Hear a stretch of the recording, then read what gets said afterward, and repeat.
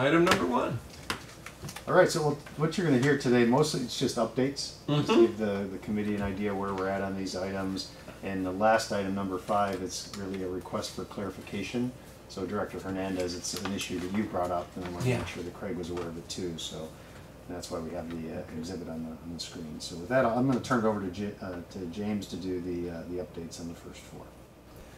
Okay, Director Hernandez, so the men's locker room update from the last meeting, we went back to with the new direction of making it a smaller men's locker room, keeping the women's locker room unchanged, cutting down the price.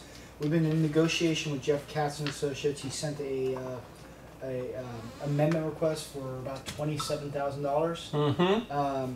About $12,000 is his, but $15,000 of it is his subs. So we looked at his numbers and we agree with his numbers. There's 43 sheets of the sheet set that need to be altered in some way. Okay, so we agree with his level of effort. We feel his subs are high. He doesn't disagree. He's and he's in the middle of trying to hammer down his subs.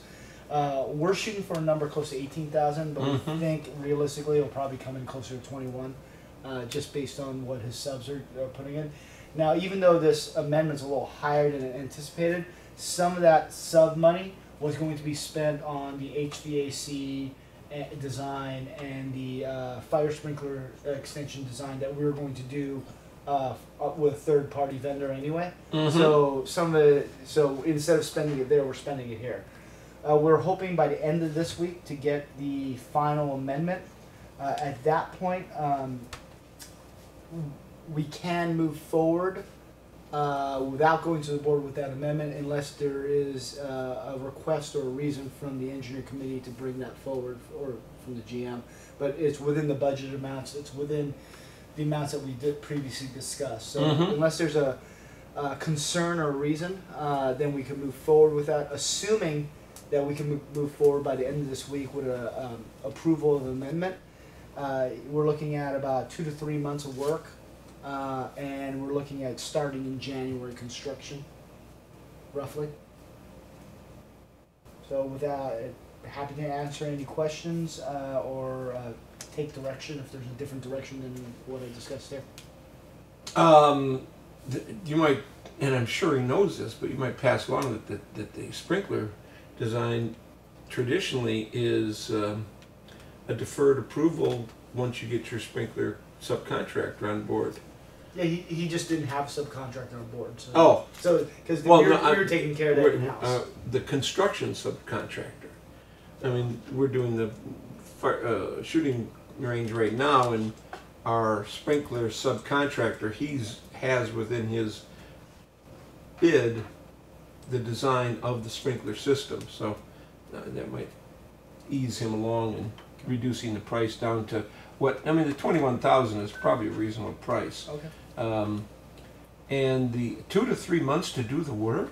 That's what going back and forth there. There's 43 sheets that need to be adjusted, so it may be less. Well, that's our staff's estimation. Oh, okay. We haven't got a schedule from him yet. Yeah, because I mean, really, I mean, half of that is probably the more appropriate time frame, in my opinion. Yeah.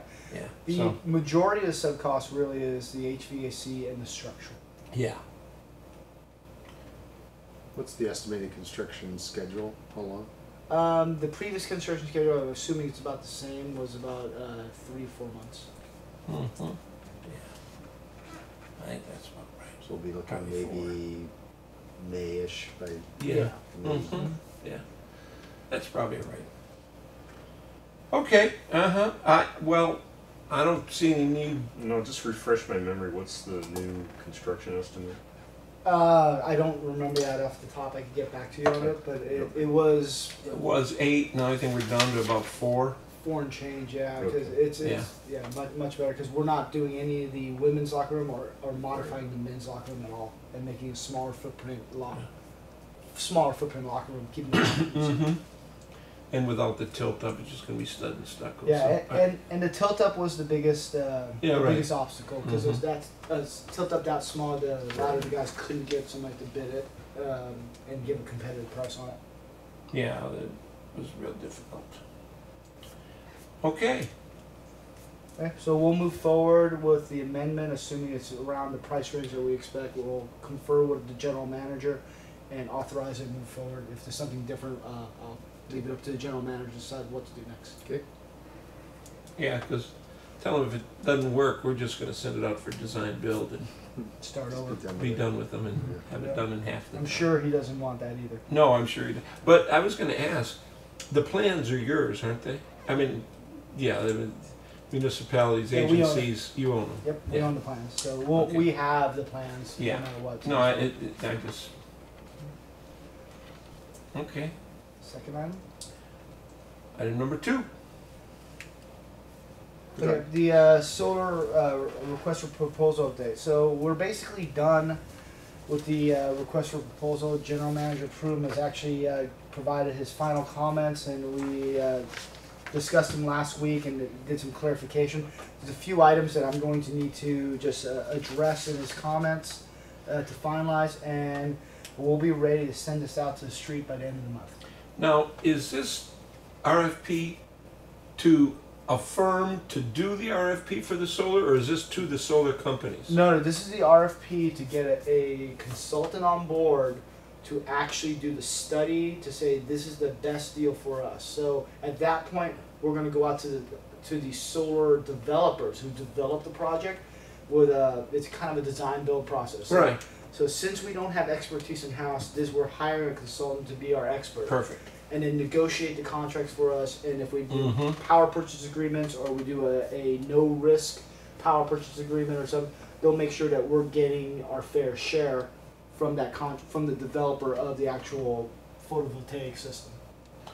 And the consultant that ultimately will come out of this RFP is going to do the design. Did I hear you say that? They'll do a design up to a 30% level, so this way when we send it out to bid, the solar companies who actually build the projects all are bidding apples to apples. And then each one might have a little different twist, but we'll have an expert on board to evaluate that twist to make Okay. sure it's appropriate for us. And what I heard, the consultant, whoever this is then not going to, him or his firm is not going to be able to participate in the ultimate. They're precluded from Precluded, bidding on yeah. actual construction. Yeah. Yep. They're Mhm. our representative. Yeah. Right. Okay. Which makes it a little bit challenging because in addition to James finalizing the RFP, we're also developing a list of consultants to send this to. Mm-hmm. And we're trying to separate out, a lot of them may say, we're not interested because we want the back Yeah, end. We exactly. want to build the darn Yeah. thing.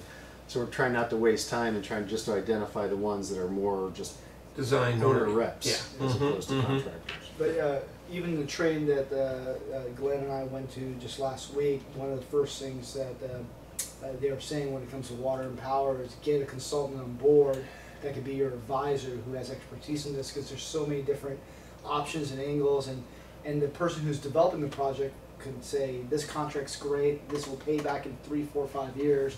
You really need somebody who understands all the Yeah. ins and Yeah, outs. it needs to be Exactly, yeah. independent.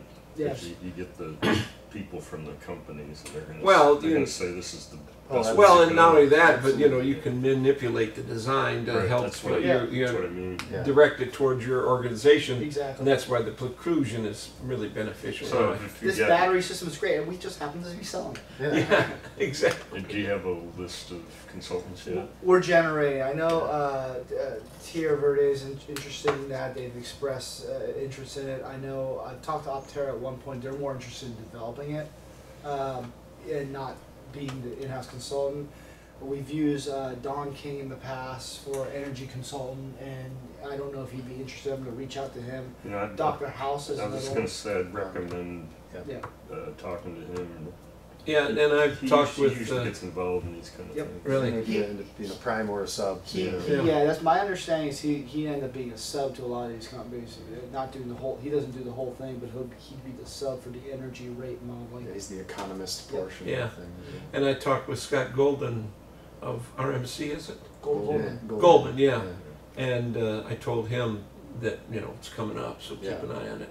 I don't know if their firm has that capability or not, but, Yeah, I talked to Scott. They don't do this sort Oh, of okay. thing. So all right, well then. So Yeah, James referenced the session we went to last week. It was Jamie, I forget her last name, but she's with Optera. Yeah, yeah. And Kelly Rogers from With, County Water Authority and Gary Arand.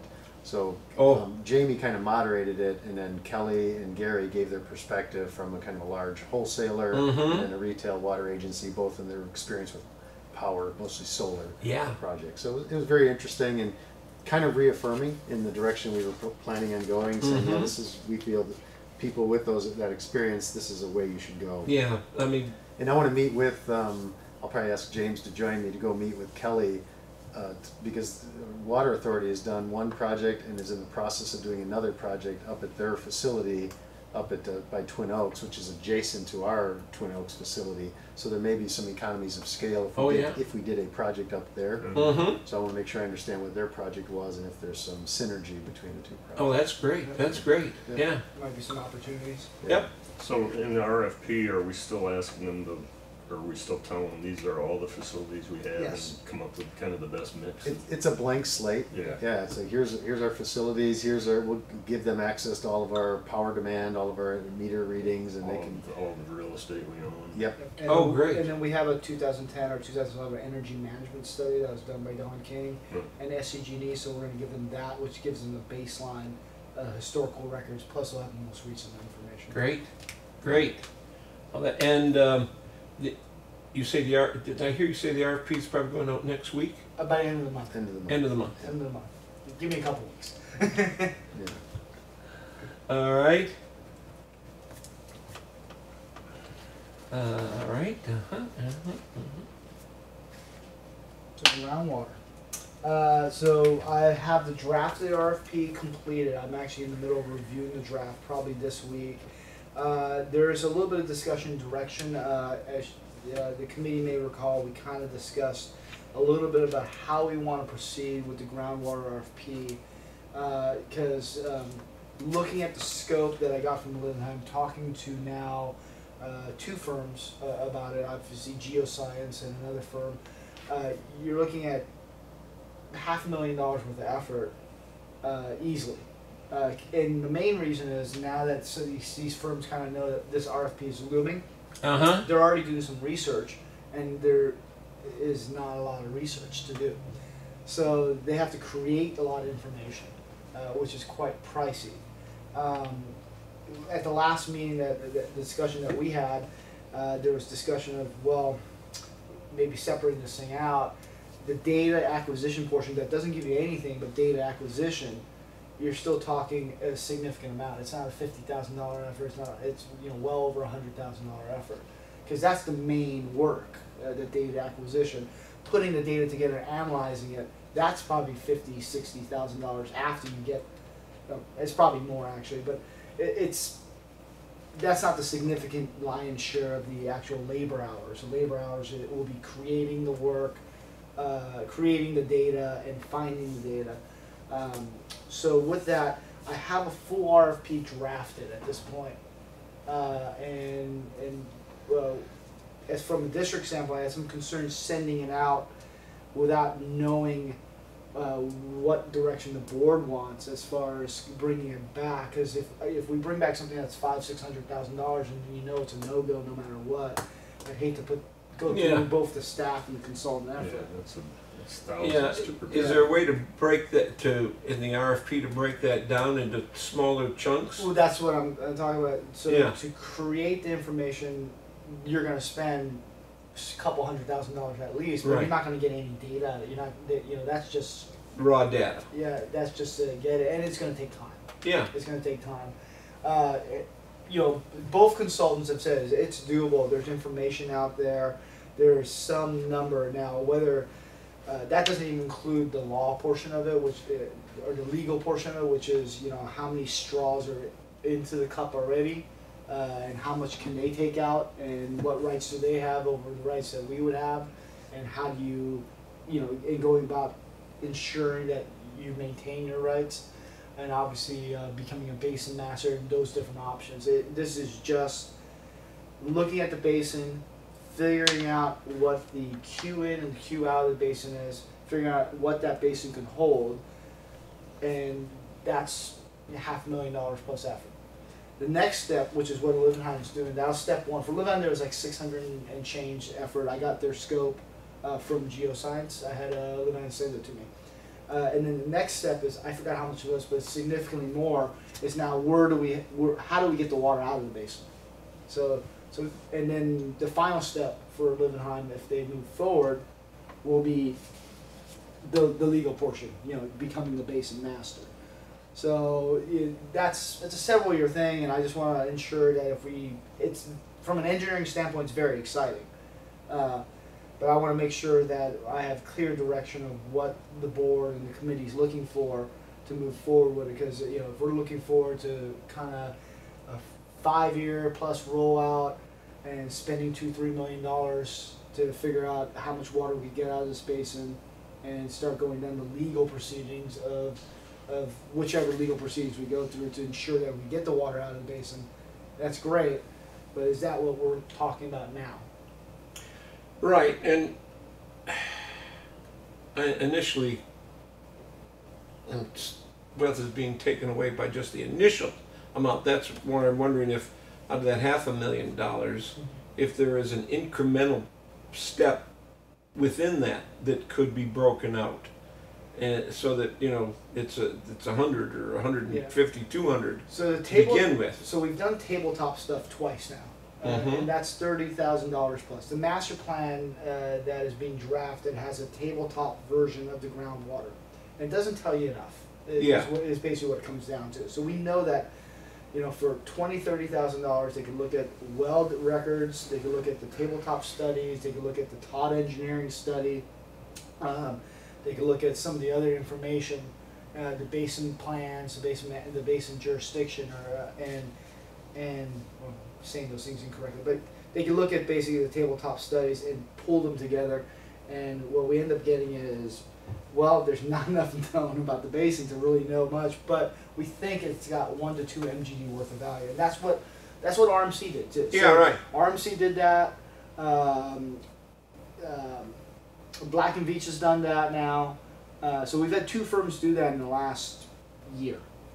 So we know that that's that level of effort. The next level of effort is to create data, is really what I've been told. And is that like sinking wells, production testing? Yeah, and getting more deeper into existing groundwater wells and existing history, pulling more county records. There's more data out there that you just have to dig deeper on, and that's the next level.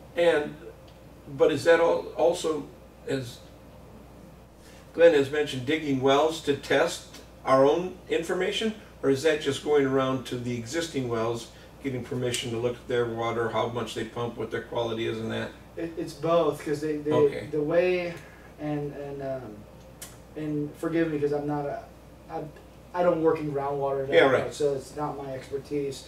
But the way it's been explained to me is, if we're lucky and there's existing wells and we have access to those existing wells, that's going to give you data. But to figure out where the I want to say it's almost like topography, the depth and the width and all that stuff of the basin is, you probably need additional information. And that additional information would be gathered by drilling our own wells. Or holes. Yeah, and it basically tests with small ones. Yeah. And then the way they also say is you need to understand, obviously they need to know soil types, they need to know drawdown, they need to know how it affects, and those things take some time. Right. No, that's the explanation that needs to be given, because I just did this with the soils report over here on P Mountain, and the guy said, it's going to be $15,000. I went, what the hell? Scoop some soil, do some samples, and done. No, they actually had to drill a dozen holes, test them, and then blow a couple of them up.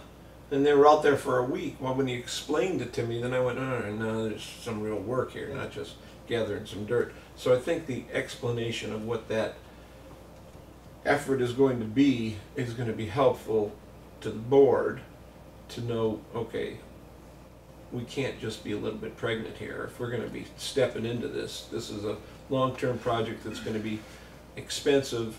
And one of the items I hope that's in the RFP is a funding source, because one of that data gathering I would hope would be, well, there's some grants out there that you could be going after and that sort of thing. Yeah, absolutely. ease the, this. the way I've written the RFP is so we go after grant or loan money, more grant money if it's available. So the way you do the feasibility study is for grant. I don't know the grants that are out there, but Yeah. I've kind of just generically put that in the RFP to say we'll need to get, set this up for any type of grants, and I'm hoping that the consultants could help me out with here's your opportunities. So Yeah, I think that's the only way this makes sense to spend. Yeah, this kind of exactly, money right. is if it's in a grant situation. Yeah. And the other thing is that, with these reclaim project options regionally, Mm-hmm. it makes sense that, this, Well, and grants for recycled Yeah. water. right, look at and this. I guess that's the other question I had was, the meeting we were at Last the other week. day, and they were talking about the possibilities. Would their studies ultimately do some of this work? so I mean, they said the same thing. San Marcos has about 2 million gallons yeah. of storage. Which they're all basically quoting the Todd Engineering study, Yeah, which okay. is from which we've all seen now. But basically, my take on it is if we were looking at partnering with EWA to do some of this work, they're looking for partners. to Yeah, not only partners to take the water, but to give some money. yeah, Yeah, they'll uh-huh. to probably pay for it. Because Mhm. as you noticed from that presentation, going to the raw water aqueduct was the number one option. Right, It happens to be within our basin, right. but they kind of said, well, developing that basin is going to increase the price significantly, so just going to the aqueduct's the option. Now, if Vallecitos is interested in developing that basin, then all of a sudden now, okay, let's talk about that. I mean, they didn't say it that way, but that's the way I took It's it. kind of a chicken and an egg kind of. The water's here. Yeah, and that it's interesting because in my mind I've been rolling around what kind of a partnership are they looking for, and would we be looking for as Vallecitos?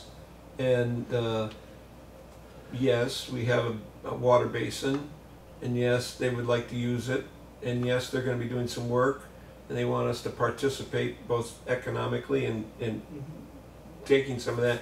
So the question is, you're right, the chicken and the egg. Well, I'm wondering if it makes more sense to have a consultant pursue grant funding opportunities, or come up with a scope that could kind of turn into a grant application or something. Yeah, well, I put in a section in the RFP for grant funding opportunities, but it maybe make more sense to get the grant first and Yeah. move forward. Mhm. You usually need some type of feasibility study or something for at least a Prop 84 grant you do. And so one of the things that this could develop is the feasibility study. But now you're changing direction. You're no longer actually evaluating the basin. You're doing a feasibility study. Now we have a feasibility study with the North County Recycled Water Group that touches on it. So it'd be, expanding on that. Yeah, maybe enough to get Some a grant chance work. at grant money. And But to me, it's the only way it makes sense, because I don't think as a board we're willing to stick spend our half a necks out million for dollars. half a No, million dollars. I wouldn't vote for that, and I'm the one that really wants it. Yeah. But so, do we modify the RFP to make that the first focus? The grant It study? can be. When I sat down and talked to, actually I'm having a meeting with Joey over at Livenheim here this week, and I'll talk to him a little bit more about it. Yeah. Because I used their RFP, I used another RFP that I got, and I kind of combined the two to make more sense for us, Mm-hmm. and then used our formatting, obviously. But in their RFP, they had it kind of organized for a property for that, is what they did. And they piggybacked on the North County Recycled Water. Well, that was my next question. Could that, in the context of the North County group, could that be one of the preferred projects, is to go after money to study groundwater? It is. So what the groundwater basin within San Marcos is considered a, there's the near-term projects, 2025, and there's the post-2035 projects. and the development of like groundwater for conjunctive use. So put recycled water in, take recycled water Right. out is the only way it seems to make sense. Yeah. And so to me, that makes sense that that's where the money ought Yeah. to come from. For And it. then the only thing that's kind of mentioned is the problem is you have people who are using that water for different things, and now you're putting recycled water in it. If that's their domestic water supply, there's Yeah. some issues. Yeah. It's complicated Yeah. for sure. Yeah, but I'm wondering. Most of it's using for irrigation. Exactly. I was just trying to think of the dozen wells that I know of. Yeah. Nobody's using it for domestic use. It's all irrigation use or agricultural use. So it should be okay based on that, Mhm. but you still have. Well, it's a high salt basin anyway, but Right. you still have you're putting higher salt in it potentially. It's an impacted basin that has high salt in it. So Well, you know, the salt and- management plan might be difficult. You might have to RO it a little bit to just put it in. And it's interesting because some of the basin is not high salt. Yeah. The two wells, the one on Mission at Diamond, Mhm. he's got a well, and Pete Santar over there off of Rancho Santa Fe and whatever the heck the street, La Mirada, he's got a well, and both of those are low salt content, very good water. I mean, I haven't seen the report, or if I did, I couldn't read it because I didn't know the The TDS. Or, TDS. It probably tracks where the high nitrate. Yeah, exactly. It's But occurring they're because it's claiming you all can drink around. that water. They were contemplating getting a well with enough quality they could process it over at their Palomar water station and use it. I don't think they've done that. But he said, yeah, this is water is potable water. So, all of that being said, breaking the RFP down to incremental pieces is going to be a little more palatable to the board. Because to drop a $500,000 number on them is just going Right. to, That's why I'm they're going to thinking throw it's up on maybe it. more palatable to focus on the way to pay for this first. Yeah, exactly. And the minimum amount of engineering that's required To to do support that. a grant Yeah. application. Exactly, yeah. Mm-hmm. To me, that makes the most Yeah, sense. but I think to not waste your efforts that you've already done, if that could be put together in the RFP so that it was an incremental program, so if we ran into a, well, it'd be a little different consultant actually, because the geotech consultant would actually be the sub, just to help set up the hydrogeologist would be the sub to help set up some of the To baseline further information. develop the feasibility. Exactly, to further develop the feasibility study. It'd be more of the kind of like what Scott Goldman's doing with the North County Group, or what Don McFarland did with Livening, is setting up the granting, setting up the feasibility study, and using a hydrogeologist to help set the boundaries of it, so it moves forward to try and get some type of grant application going. And then Right. it's more shepherding the grant application, meeting those Mhm. grant applications, and kind of shepherding along. Now, my experience with all that is you can get into that at a fairly reasonable price, but there's ongoing costs with those grant applications every quarter, every year, to kind of make sure you're chasing those grants. Make sure it's in front of the right yeah. People, authority to. Exactly. Well, but I can't believe that's a $500,000 chase. Not right away. No. So- Well, but if you get some grant money, then you're Yeah. fueling the Right, chase. right, so it becomes So- incremental. I mean, I would agree with you that we should move the effort to finding money in the RFP. And if that's can't be attached to the rest of it, then that should be the primary move, so that we can figure out how to fund this darn thing short of our monies.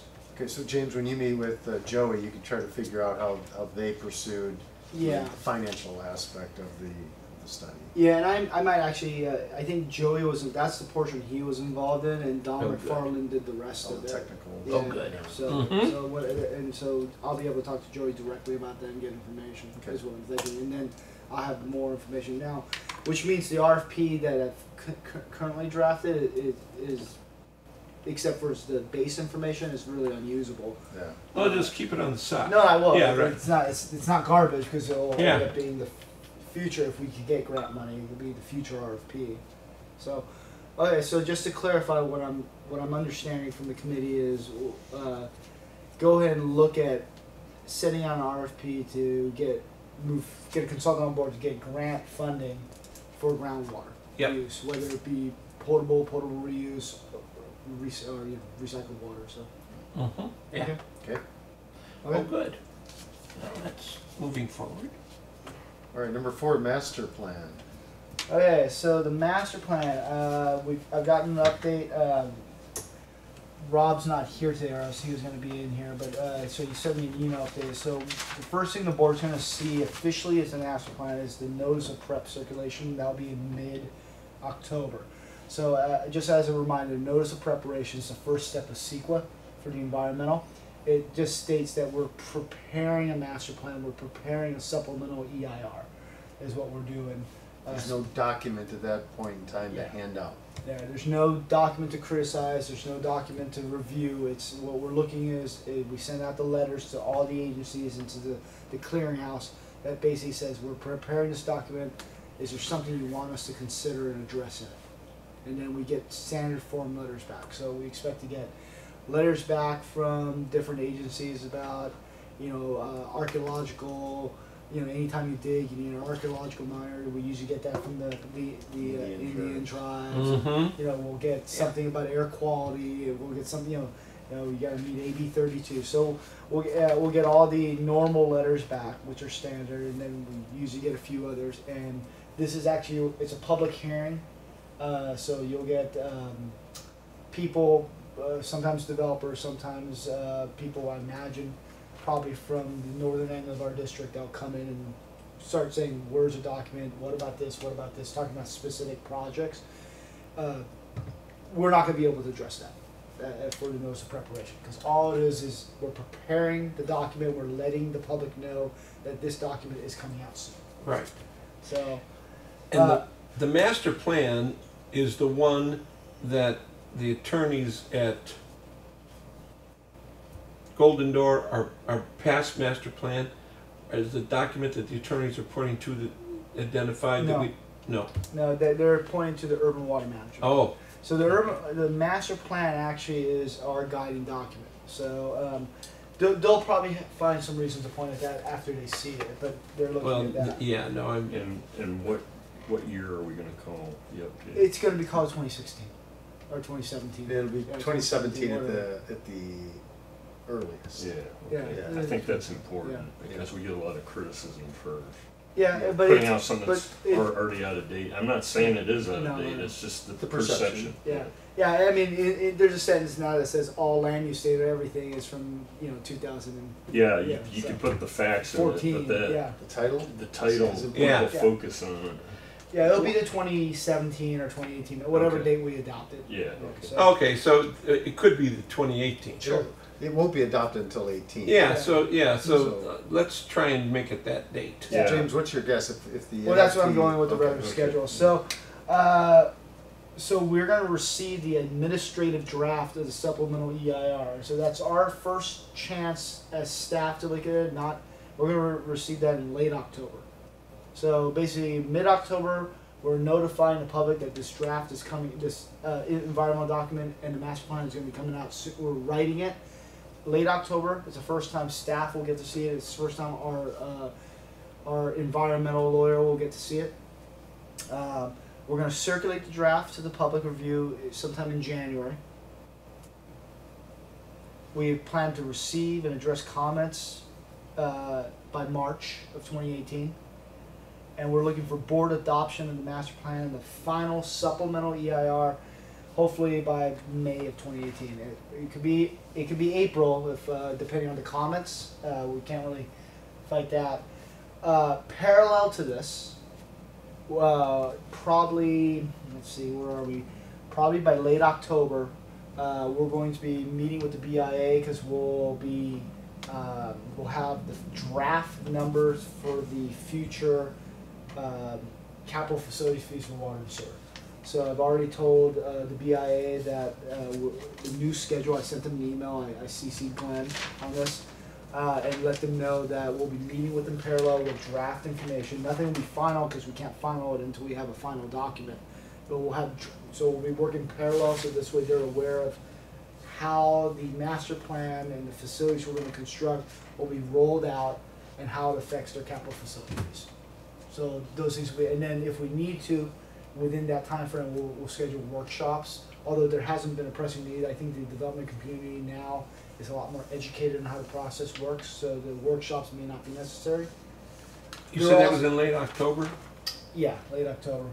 And I've already emailed Mike. Mike emailed okay, me directly.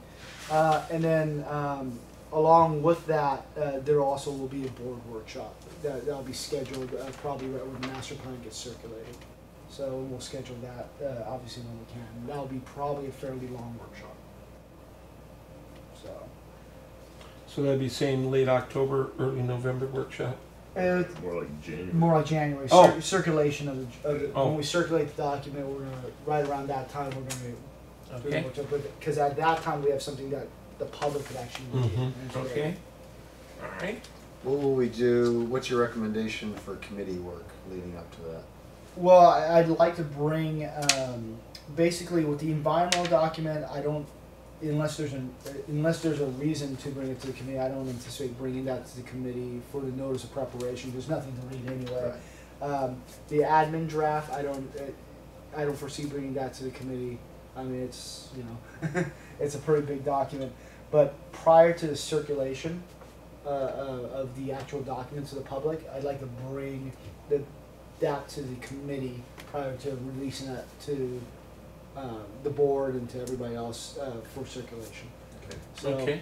and then from there, if there's a desire by the committee to have another workshop or another meeting prior to maybe the workshop, or maybe after the workshop, after questions from the public come, and there might be some more in-depth review of the document. And what I anticipate is there might be a reason somewhere after January, but before March, that the board and the committee might want to meet. Committee first and then board. So maybe just to address the 800-pound gorilla, a lot of our work does not include Newland Sierra, because it's not in anybody's approved. None of it includes. But there's this parallel process where Newland Sierra is being considered by the board, or the County Board of Supervisors, sorry. So if they get their approval of that project before our document gets finalized, how do we? It doesn't matter.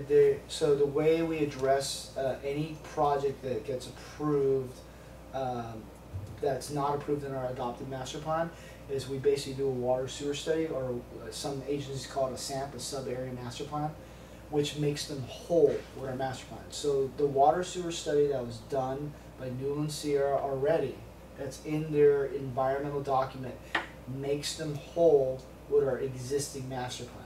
When we get our new master plan adopted, we'll relook at their water sewer study to make sure that there's no differences. And for Newland Sierra, there's hardly any. So they will, if we need to update that document, we'll update it. And then basically, if they meet the conditions of the water sewer study, they in essence are now whole with our adopted master plan. So we won't need to modify our master plan. No, we couldn't do it. We'd have to modify it for every little project. Yeah. That's why we do water sewer studies. Okay, and that just brings them. Yep. Yeah, because it's likely that they'll have their final approvals by the county before our environmental document is done. And just a heads up, we will get criticism from the public. Why didn't your master plan assume that project? Because it just got approved by the county. But you're right, it'll be that you'll never finish your study. Right, Because it's a and chasing we will be able to say, well, we have already studied it, Right. and It's it's supplemental work that had been done to make sure. yeah, and it's part of our existing master plan. And it's expensive for them. They got to build a lot of sewer infrastructure. They have to build a lot of water infrastructure that they have to build Yep. to serve their community. Yep. And it's single source. That developer needs to do it to serve that the development itself. Yeah. There's no other outside users that benefit from it, and that's what makes them whole. And then they have to even upgrade some facilities coming down. The sewer line coming down Twin Oaks will have to get upgraded because the additional sewers were never anticipated. Right. So Yeah. Okay. All right. Good. so Okay. that's master plan. No more questions on the master plan? No. So that I don't forget, because I did not write it down. I think and other bit. I'll write it down. And Here's the schedule, just in case you I've got some, I've got a question related to it. It's the urban water management plan. That's supposed to be updated every 5 years or something? Yeah. And so what's the schedule on that? Is it like 2019 will start? Well, it's actually, so the way it works is the wholesale agency has till July 2020, and we can't do ours until, I mean, we do Till it after parallel that. until afterwards, so Okay. we basically have until 2021 July to do it, or maybe it's December, but the wholesale agency could ask for a 6 months extension, which they Right. have both times now, so, which pushes our extension out, so Do we get a year from theirs or 6 months? a from year. theirs? So our Well, I think latest, 6 months, I think about Okay, 6 6 months, months, yeah. so is our latest completed or adopted one, is that called 2015? It's called the 2015, yeah, even Yeah. though it was adopted in 60. And so, you know, we got some criticism from, you know, Golden Door on how we framed Mhm. the adequacy of water, kind of those figures. Have we resolved Yes. how we show those numbers? Yes, we resolved the issue. We're not gonna go back and amend the document because it opens us up to legal issues. Right. Oh. We think it's a non-issue. So going forward, Going forward, my recommendation is we be more conformist to how the other agencies Yeah, are doing that was it. my It's concern. no fun being the one out there standing alone. Yeah. Also, the new master plan, the draft master plan, addresses the foundational issue that ended up being pointed out in the urban water master plan. Because the growth curve of the growth and existing conservation or historic conservation, that was kind of what we got criticized on, Yeah. how we showed that. How we showed it. Exactly. So the growth was front loaded by Sandag in the previous master plan, and now we've moderated the growth out to more realistic assumptions. The new Sandag projections are more realistic, and then we've even moderated it more based on what we see using the Sandag information and the variances that you're allowed to use within Sandag. So with that, you can see instead of all the uses, all the water uses being front loaded, now it's being pushed back, which makes your conservation numbers look better. Also, where you could show the pre-conservation number and then now showing the post-conservation number, there's not a 30% difference because of the way it's loaded up. Okay. So what happened in our existing urban water management plan is you had a front-loaded number that was a calculated number, and then an actual use number.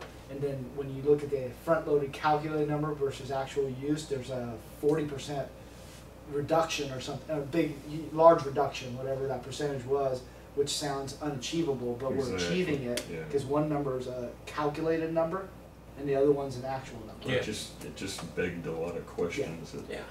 But that's very hard to explain to Yeah. a room full of people. So. Yeah, I don't care. Particularly people that don't want to hear the answer. Exactly. Yeah. Yeah, okay. All right, so the last item on the agenda, we just labeled it the freeway sewer easement. All In right.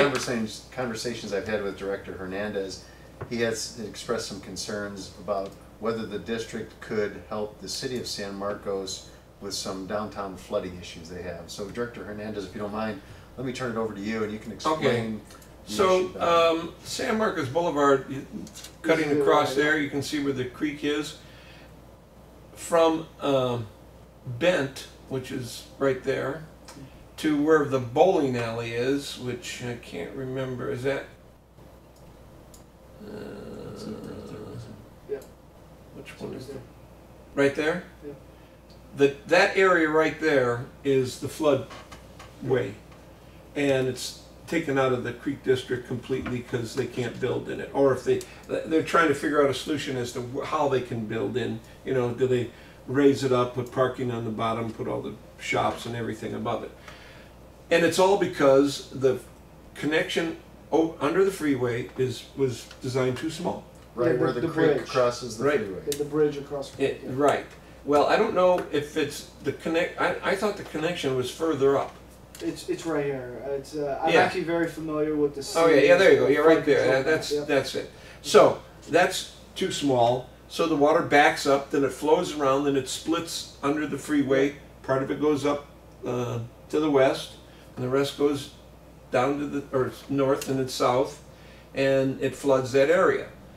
So I'm thinking in my mind, because when I first got on the board, we had that big interceptor that went underneath, and they poured underneath it, and I went, wow, could we become the heroes of the whole city? Because that's probably 15% of the whole area that is being underutilized and causing all kinds of grief. And I said, you know, geez, is there any chance in God's green earth that we could share our easement with the city and yada and do something to get that water under the freeway? So I asked Glenn, and he said he'd look into it, and so here we are. So I got no idea what I'm even talking about, other than, you know, you guys, we went under the freeway. Is there any room for anybody else to go under the freeway? So a few things. I've been part of the Creek interagency meeting, so I'm very familiar with their LOMAR and their floodplain management and changing the flood zone, floodplain maps, their process. And what I was guessing this is the area, so I printed out this map because our GIS is down right now because we upgraded to the latest version of SQL Server, so everything is not working. So, and you can see the 27-inch clay line, which is the VCP, and there's the flow type, the 36 inch. That's the new one, and the 27 inch is the old one, and you can see how we have it connected in. Obviously, the old one we set higher, so if we ever back up on the 36 inch because of an obstruction, it'll automatically use the 27. Now, that being said, we don't have easements for any of these. We're under Caltrans permit. So it's not an easement, it's a Caltrans permit. So we don't have the rights to use it for anything but what we use it for.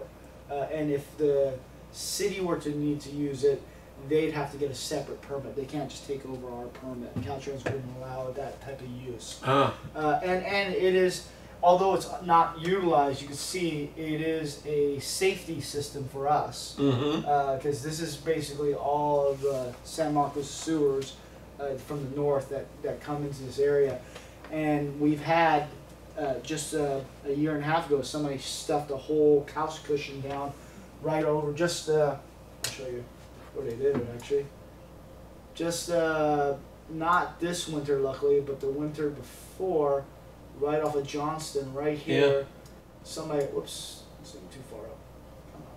Somebody stuffed a couch cushion, a full-size couch cushion down into our sewer, and it got carried all the way down through that thing, but it could have easily stopped and clogged something.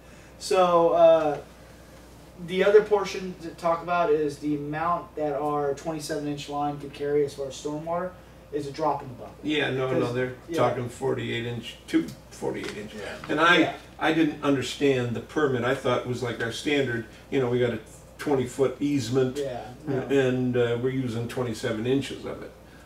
So, okay. Yeah, if we had a 20-foot easement, they get they could get a couple pipes in there. Do something under that. So, but they need a full bridge or box culvert basically to do that, because you know, even though that creek doesn't flow that much when it rains, it's a significant amount of water. Oh yeah, it really does. Are these two pipelines inside like a conductor casing? Yeah. So we have a 54-inch casing that's obviously got a sand slurry fill. So that pipe could physically be pulled out. Just a carrier pipe. Yeah. And then the other one, the 27-inch, I think it's a 36-inch casing. It's a steel casing, and we don't know the condition of it, but we did, as far as when we put in the 36-inch, we had the 27-inch cleaned out professionally by the contractor and videoed, and it's in good shape. Yeah. So, but we did find rocks about this big inside of it. Really? Yeah, we had a leak just actually around the same area behind Johnston, where it was before my time, so 15 plus years ago.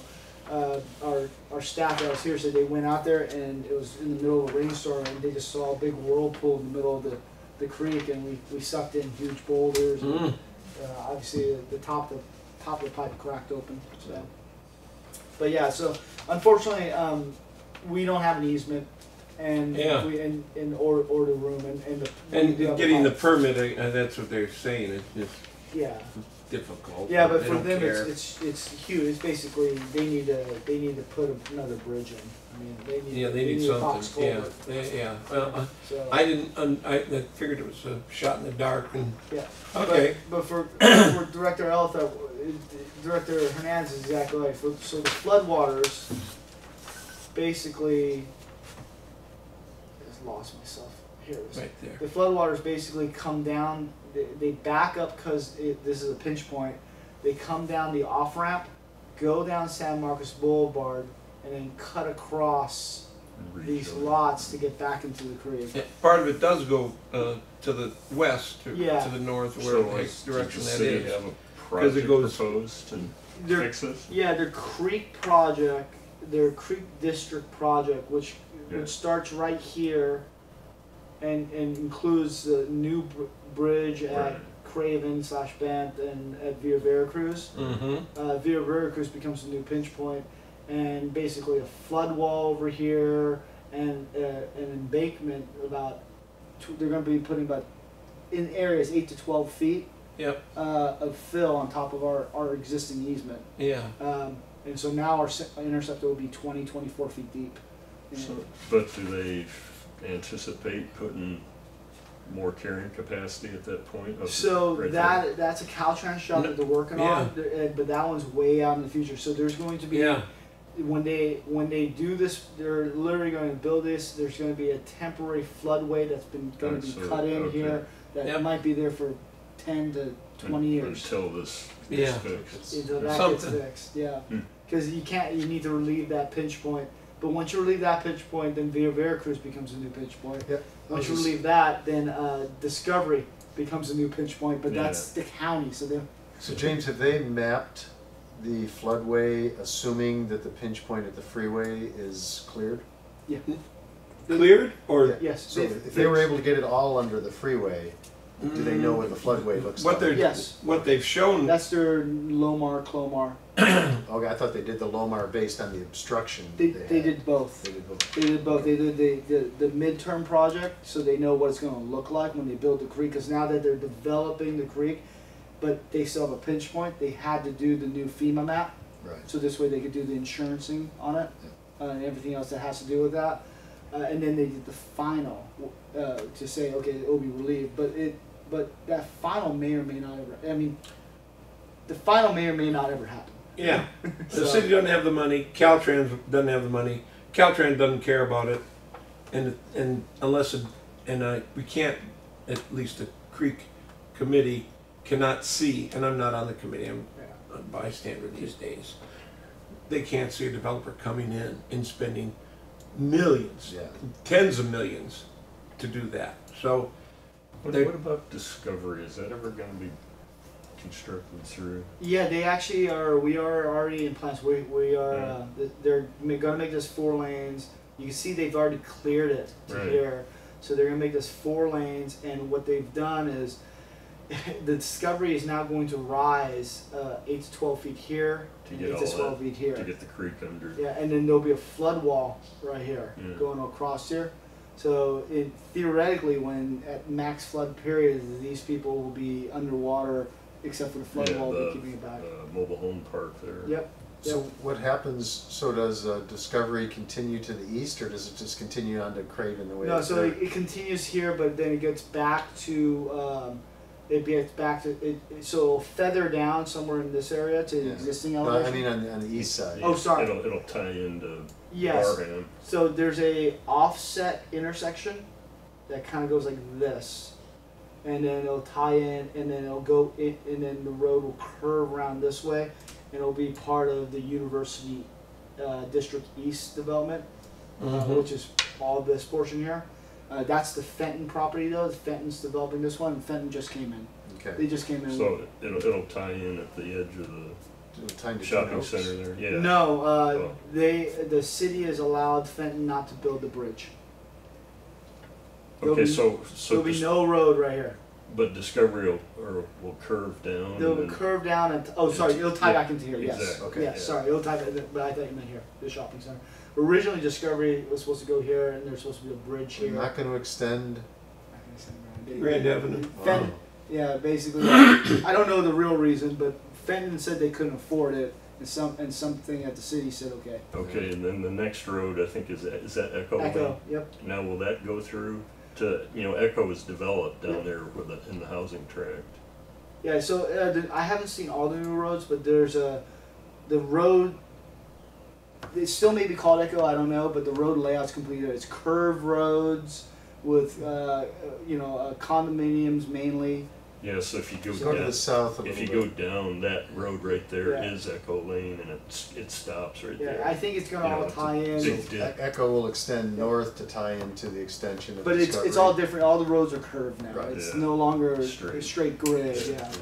So, and to be honest, the University District developer is in for a specific plan amendment to the existing specific plan amendment. So I don't really know what is going to happen after that.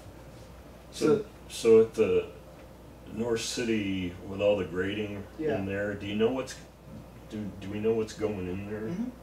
Mhm. Is it big retail? Or? Well, I mean, there's you got the Urge. There's Right. another one, another brew house or Republic Brew House or something like that going in.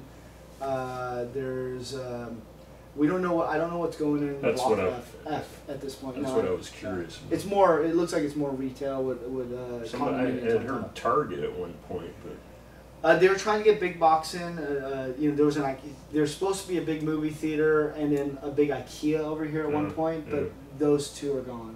So I don't know what else is coming in at this point.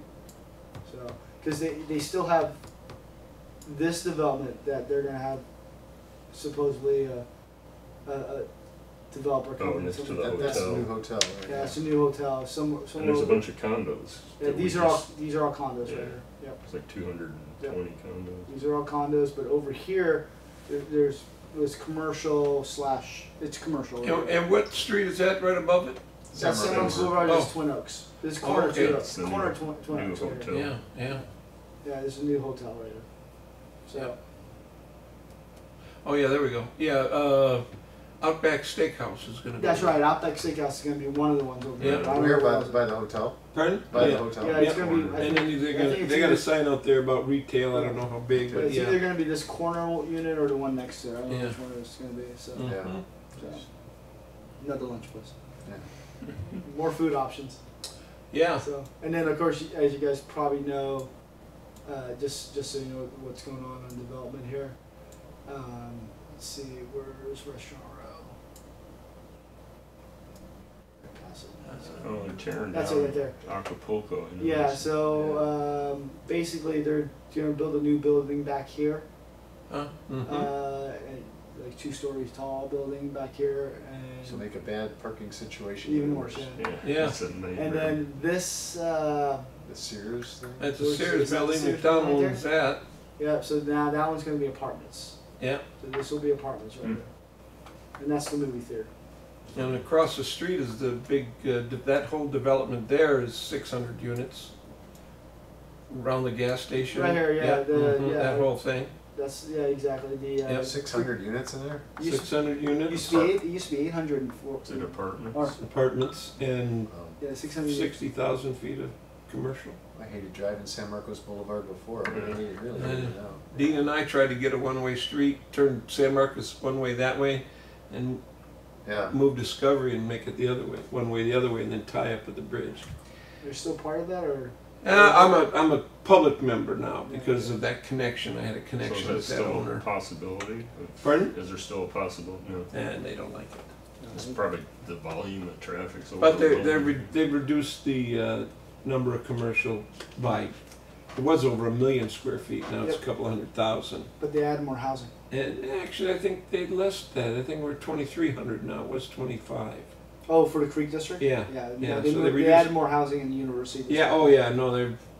Because it was a Yeah, million. there's, It was a there's million a little square bit feet. of competition, and some of us are a little bit angry because the city is involved with the Picking and district. choosing. Yeah, they're partners of that. Okay. Perfect. All right. Well, that moves for all the All right. I think that was the end of the agenda. I guess I'll just throw But the item was, that I didn't forget was like to schedule another engineering committee next month to get an update on at least the top three, locker, solar, and groundwater, Okay. and whatever else we got on the agenda, so we can figure out when. And Would the committee like to hear development updates, like kind of like what we're talking about now? yeah, in a that more would be helpful. proactive Yes, it way? would be. Yeah. Okay. That's good to know. Yeah, I could bring Robin for that because he's more up to date on it than I am. So Okay. he could answer specific questions. Perfect timing. Okay, so the first three mainly, and then anything else. Yeah, that anything came else up? that Okay. comes up. Yep. And development update. Development. Yes. And Glenn, not part of the meeting, but I'm gonna have that kind of dashboard information on what's in planning Okay, as far as good. potential EDUs. I Yeah. have it all drafted up already. Right. I'll show you today, probably. Are we kind of adjourned? We are done. Okay. We are adjourned.